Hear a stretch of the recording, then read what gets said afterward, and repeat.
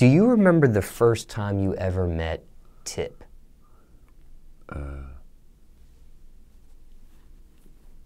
Yeah, I remember. Can you take us back to that moment? It was a minute ago. We wasn't rappers. The first time I met Tip, we was on the block. You know, Shadow doing his thing. I walk up.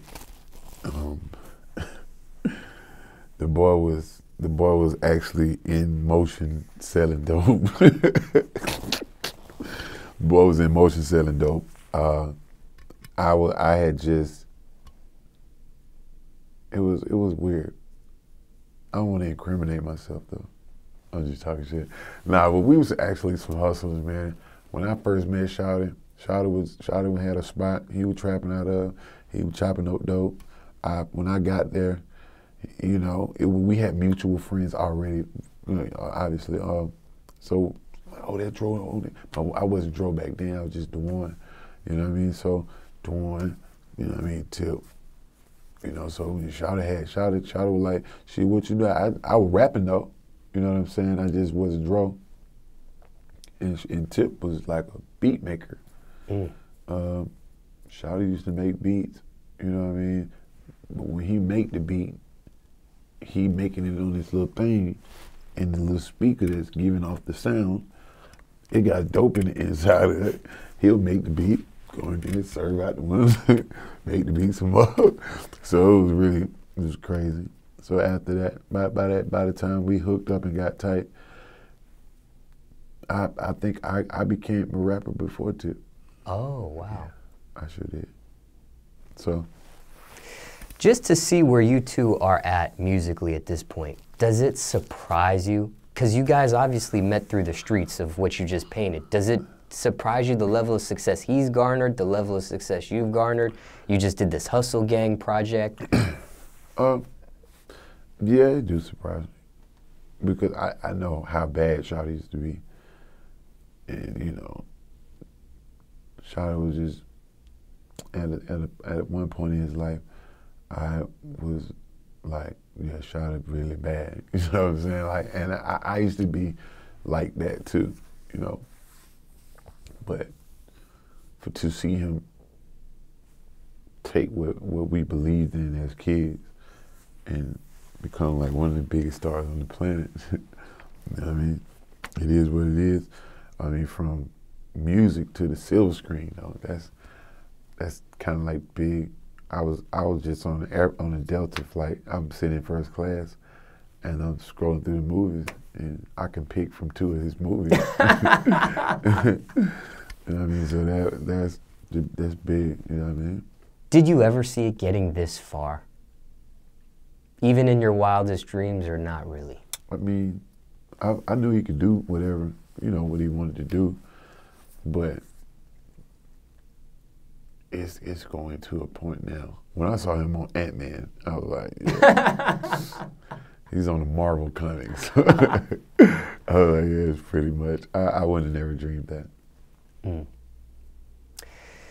This Hustle Gang chain you have. Yeah. Was it a chaining day? Can you take us back when you actually got the chain, when you received it? We had a photo shoot. We had a photo shoot. We was all there. We were told to show up at a specific time, and they're real strict about wasting time and money. And it was just like, oh, y'all better get here. Whoop, whoop, whoop. So we get there on time, but he wasn't there. Mm. So you know, I'm being one of the OGs out of the clip. I'm like, man, come on, I'm not gonna be, you know what I'm saying? I had my little 2 words to say. I'm like, man, we been here waiting all day. You know what I'm saying? They keep saying we finna go ahead and shoot. Everybody shoot. You know, we shooting pieces, but what Tip at? So I think Tip take 3-4 hours. Oh wow! So, but this was a setup. So we all of us get discouraged, like, so Tip ain't coming, you know. So next thing you know, you see a Bentley truck and a Wraith pull up. I'm like, nigga, you know, and bro, he was like, be quiet. He go in the suitcase and he just started passing out shit. I'm like, oh, okay. I was like, you can be late anytime. You can be late all you want, my boy. But that I expected that. You know, this is like the 20th piece of jewelry I received from my boy. I mean, countless stuff. You know, and it's just that's what you do when you in the position like that. Like when we first got our chains or whatever, we had just signed. I brought Young LA to the clique, and I took mine off and gave it to him. So it kind of runs in the family, you know. I see. You know what I mean? So this is nothing new, but the Hustle Gang piece is new. Yeah, this is new. First time you ever had a Hustle Gang piece. Yeah. Shout out to Rothello. You know, these pieces are very, very unique, and yeah, it looked like everybody had a different one, or there were They did. Some were different colors, some were different arrangements of how Hustle Gang was spelled out, or. And you know, you could tell from the pieces, you could tell he explained his relationship. You know what I'm saying? You could tell like this piece, you know, this is where y'all at with it. He designed the pieces throughout how you act. You know what I'm saying? Some people got pearl back, some people got black back, some people got, you know, diamonds flooded. But you know, it's dope. So what does this mean to you? I know this is like the 20th piece, but what does this one in particular mean to you? This means brand new beginnings, unity, strength in numbers, new school, new wave, you know, hustle game business. You know what I mean? When it comes to Tip, and I'm sure he's given you a variety of advice throughout the years. Yeah, tell me about it. What's been the biggest piece of advice, or one that sticks to you, or the most important thing you learned from him at this point? The most important thing? Yeah, either one piece of advice or the most important thing you learned being around him. One piece of advice. Be great.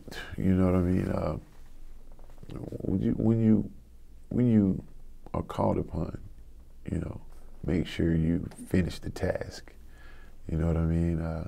Never leave nothing undone. And never, if you say you're going to do something, do it.